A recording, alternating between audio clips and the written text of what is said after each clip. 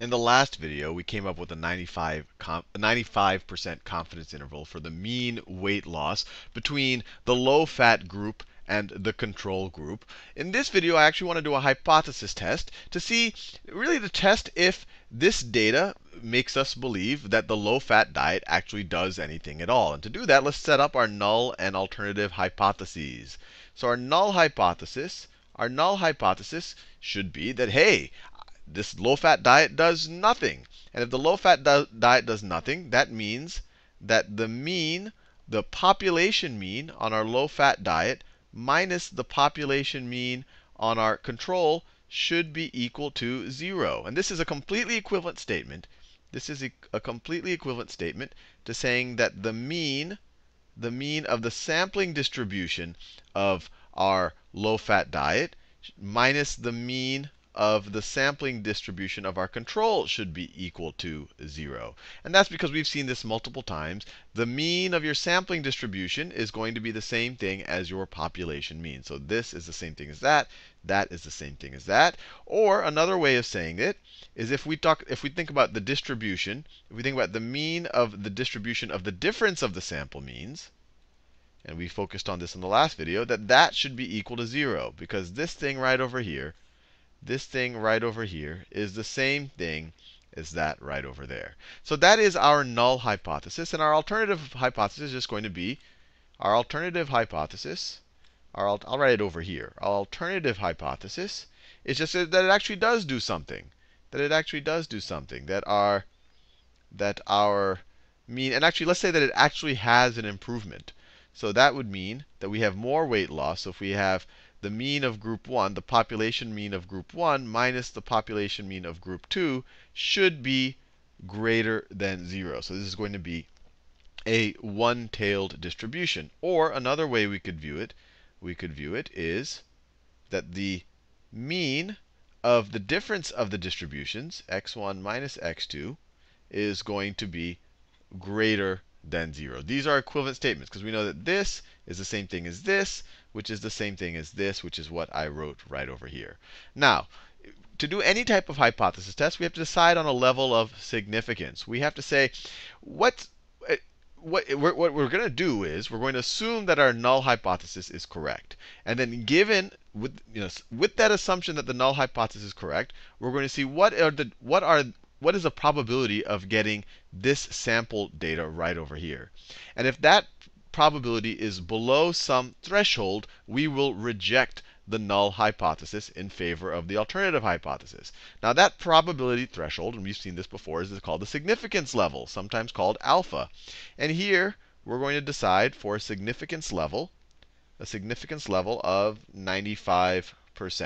Or another way to think about it, we want there to be, assuming that the null hypothesis is correct, we want there to be no more than a 5% chance of getting this result here. Or no more than a 5% chance of incorrectly rejecting the null hypothesis when it is actually true, or that would be a type 1 error. So if there's less than a 5% probability of this happening, we're going to reject the null hypothesis and go less than a 5% probability given the null hypothesis is true, then we're going to reject the null hypothesis in favor of the alternative. So let's think about this. So we have the null hypothesis. Let me draw a distribution over here.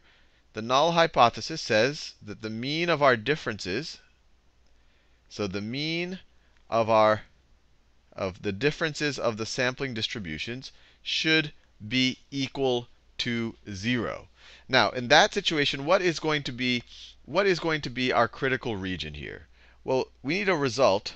So we need some critical z value here, some critical z-score, or some critical, I should actually say some critical value here, because this isn't a normalized normal distribution. But so there's some critical value here. There's some critical value over here. The hardest thing in statistics is getting the wording right. There's some critical value here that the probability of getting a sample from this distribution above that value is only 5%. So we just need to figure out what this critical value is. And if our value is larger than that critical value, then we can reject the null hypothesis, because that means the probability of getting this is less than 5%. We could reject the null hypothesis and go with the alternative hypothesis. And to figure out that critical value, and remember, once again, we can use z-scores, and we can assume this is a normal distribution because our sample size is large. For either of those samples, we have a sample size of 100. And to figure that out, we just have to figure out, the first step is to say, well, what is if we just look at a normalized normal distribution, if you look at a normalized normal distribution like this, what is your critical z value? Critical z value. We're getting a result above that z value, only has a 5% chance. And to do that, so this is actually cumulative, so this whole area right over here is going to be 95% chance. We can just look at the z table. We're going to look for 95%, because this is a one-tailed.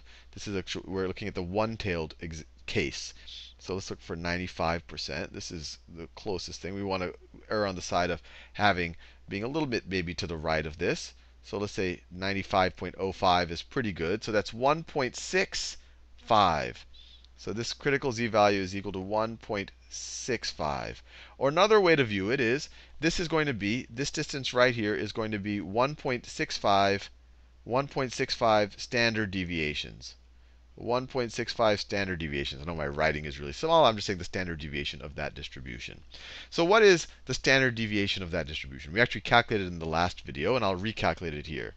The standard deviation of our distribution of the difference of the mean, the distribution of the difference of the sample means, is going to be equal to the square root of the variance of our first population. Now, the variance of our first population, we don't know it, but we can estimate it with our sample standard deviation. If you take your sample standard deviation, 4.67, and you square it, you get your sample variance. So this is the variance. This is our best estimate. This is our best estimate of the variance of the population. And we want to divide that by the sample size. And then plus our best estimate of the variance of the population of group 2, which is 4.04 squared, the sample standard deviation of group 2 squared. That gives us variance divided by 100. And this gives us, I did it before in the last, maybe it's still sitting on my calculator. So, yep, it's still sitting on the calculator. It's this quantity right up here, 4.67 squared divided by 100 plus 4.04 squared divided by 100. So it's 0.617. So this right here is going to be, this right here is 0.617. So this distance right here, is going to be 1.65 times 0.617. So let's figure out what that is. So let's take 0.617, and we can even add, well, I'll just leave it there, times 1.65. So it's 1.02. I'll go with 1.02. This distance right here.